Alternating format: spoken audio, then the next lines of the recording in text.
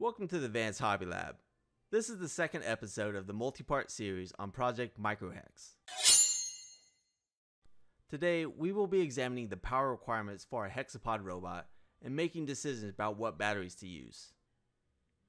In my previous Spot Micro build, I used a 2-cell LiPo battery with a buck converter to provide 5 volts to the Raspberry Pi, and the servos could then just run directly off the 7.4 volts from the battery. This time, I'm using micro servos and a Pi Pico. I want to get everything running off 5 volts. I should be able to get 5 volts from the 4 AA batteries, which would be nice because then I wouldn't need any extra electronics. However, I'm not sure if I can get enough current from the AA's. My fallback would be to use a buck converter as I did before. However, I don't know if I can power all the servos from a single buck converter. We'll find out.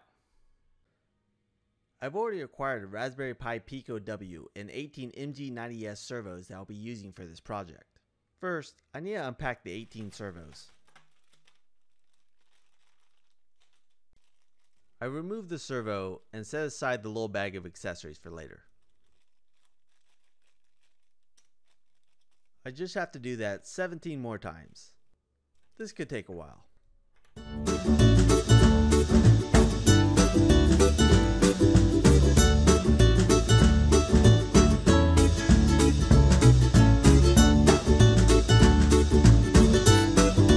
And we're done.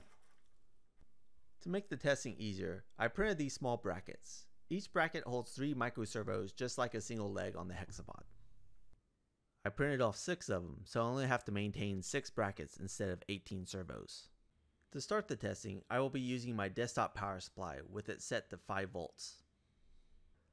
I plugged all 18 servos into a breadboard with the Pico. I've hooked up my desktop power supply and a voltmeter. I'm now going to measure current. I've uploaded a simple program to the Pico that just moves all the servos back and forth.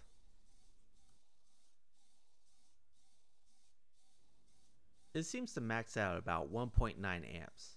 However, I noticed something weird with the servos. The servos look to be underpowered.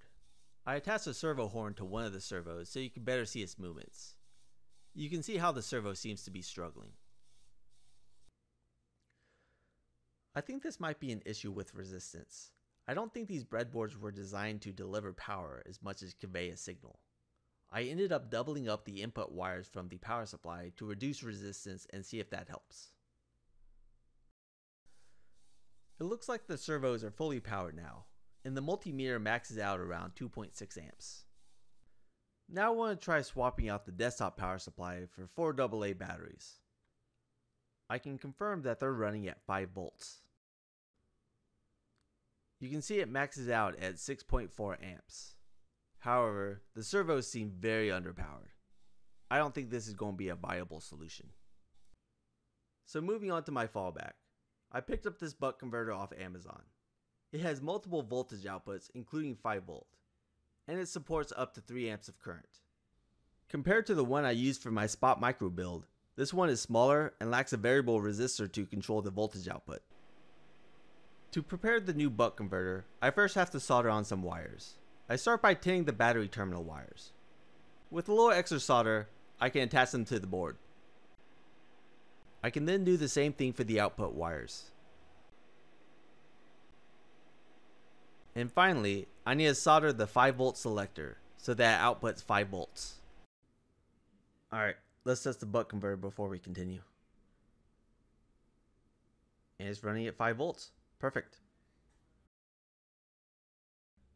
All the servos seem to be fully powered, and it's maxing out at 2.1 amps. Keep in mind that the buck converter has a maximum of 3 amps, and currently the Pico is powered by USB. According to the spec sheet, the Pico shouldn't use any more than 100 milliamps, so it should fit easily into the 3 amp limit. It looks like the buck converter is going to be my best option. This means I can use the same batteries as my Spot Micro build, and now I can start designing the chassis.